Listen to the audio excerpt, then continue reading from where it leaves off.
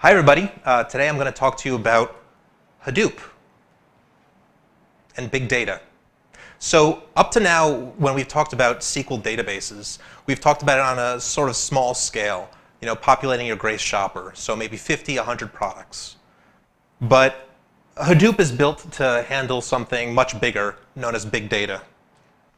So what is Hadoop? It is an open source, Java-based framework that's designed to process and store extremely large data sets using distributed computing. So what are the benefits of Hadoop? Well, it uses cheaper hardware than you would have with a traditional, what's known as data warehouse. And I'm going to be covering some background information about what a data warehouse is and some other key concepts in a little bit. It's also very reliable because you're using distributed computing. You're also storing multiple copies across the different nodes. So you have duplicated data. So if one computer fails, then you still have the data stored in the cloud. It's designed, as I mentioned, to handle extremely large amounts of data on the order of terabytes or even petabytes. And it's often used to store unstructured data. So when we've used SQL databases, we've had our columns, and we'll have an integer or a string or something like that. But unstructured data could be a video. It could be an image. It could be the notes that one of your salespeople took with a customer and was just jotting doodles and notes, and you can just load that into a Hadoop system, and it's able to get meaningful information out of that. So why should you care about this?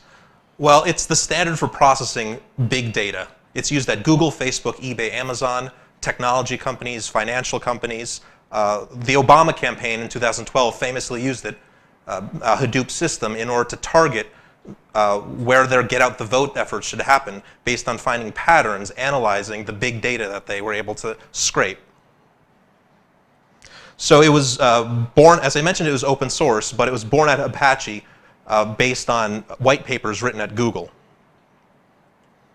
So as I mentioned, I'm going to cover some key concepts. The first is an operational versus an analytical database. The second is a SQL database like we've been using versus a SQL Data Warehouse. And lastly, a data lake versus a data warehouse. So an operational database. An operational database is optimized for transactions. It's for example, your checking account. When you're making a purchase, your checking account updates after you make every purchase. So it needs to happen fast. You make a purchase, you want it to show an updated balance right away. So a thing to note about it is that aggregated totals are not included on that database. So when we were using the SQL databases in our projects, we would have to do a custom request to find what the total amount of the prices that we have stored in our column for a Grace shopper, for example. It also uses denormalized tables, which means that we have duplicated data across tables. So you don't use inner joins, because the process of doing an inner join slows things down. So if you want your checking account, you wouldn't have a separate user table and a separate accounts table for your checking account. You'd have your name stored on the checking account as well, where the checking account information is. So the downside about storing things this way is that there isn't referential integrity. So if you have a typo of your name in the checking account column and it doesn't match with your user account, then that's going to mean that when you do want to perform an inner join on that, it's going to fail. And it's a write many, read many process, which means that you're going to be overwriting your checking account balance. Every time you make a purchase, you deduct money from your checking account. That means that that is going to go down, and so you're going to overwrite that. Now compare that with an analytic database. That is optimized for analysis. So the aggregated totals would be calculated on the data load, and you'd frequently use inner joins. And if you have any frequently made requests, you'd use what's called a view, where you basically preload that inner join. Use either an unmaterialized or materialized view, which honestly doesn't matter for this talk. It's a write once and read many. So this is historical data. You're not going to want to overwrite what you had. So for example, at the end of day checking account balance, you would store that as a historical record, and you wouldn't ever change that. You just have that as reference, and you can make analysis based off of that, looking, for example, at the past couple months of your data. So I mentioned a SQL Data Warehouse. So a SQL Data Warehouse is an analytic database. It uses a set data schema. So just like how we have our table structures in the SQL databases that we're using, where we have the columns preset, it's just like that. And the life cycle of a SQL Data Warehouse, you receive the data files. Like let's say that I want to have a centralized data warehouse for all the checking account information from, say, Brazil, and I want to put it into a centralized database. It's a data warehouse. So I'd receive the data file I want to load into the data warehouse. Then I would perform what's called ETL. So I'd take the information from that file that I received, I'd transform it so that it would fit into my set data schema. So the file that you're receiving might have the columns in a different order, might have different information. It might have a first name and a last name column, and in your data schema you have just a concatenated name. And so you have to perform that transformation so that you're able to fit it into the column as expected. And then you load it. You save it into your data warehouse. And when you do this, you also generate what's known as metadata in order to track where the information is in each of the columns. So that's the data warehouse is the traditional way to store large amounts of data. It's very slow, and you have to actually do the process of manually changing the data in order to fit it into your scheme. Now compare that to a data lake, a.k.a. Hadoop. This is what Hadoop is primarily used for, is the data lake concept. So it's also an analytic database. The files are just loaded as is. You receive the file, and you just save it to the Hadoop system. And then those files are directly accessed as if they were tables. And you use the metadata that you create when you save those files to know where things are. So you would save what the column location is within the file and which file has the kind of information you want.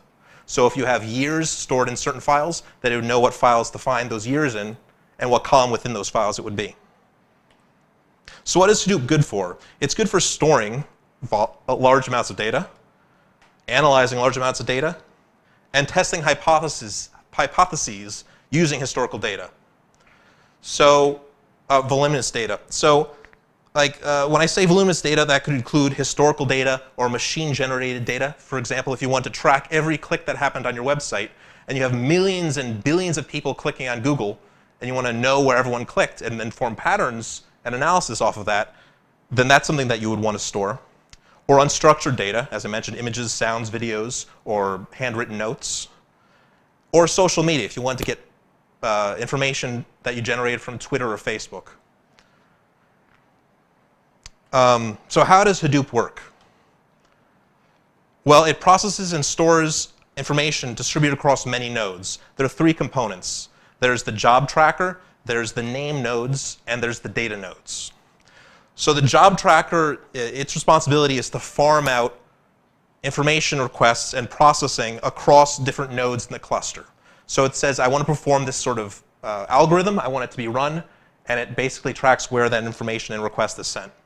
The name nodes stores the directory tree of all the files in this file system. So it knows where the columns are. It knows where those files are that have those columns. And then the data nodes themselves have the data. That's where the bulk of the storage is in the data node. So this allows for parallel processing, storage redundancy, and scalability. Because you just need to increase the number of data nodes, then you can store more data. So how does Hadoop work? So an example software framework is MapReduce. This is one of the things that the job tracker would use, is MapReduce. There are three components to it. There's the map process, there's the shuffle process, and there's the reduce process. So thanks to this video that I found from Learning Tree International, it's going to give an example of data flow during MapReduce.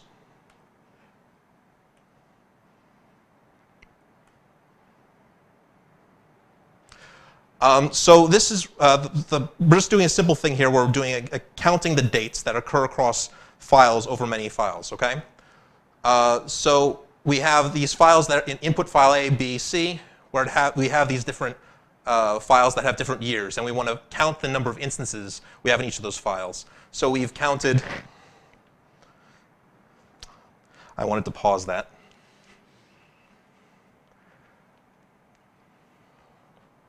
So we want to count the number of instances of those years occurring across the files.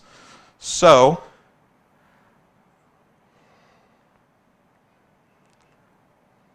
I hope to God this is playing. No? Ah.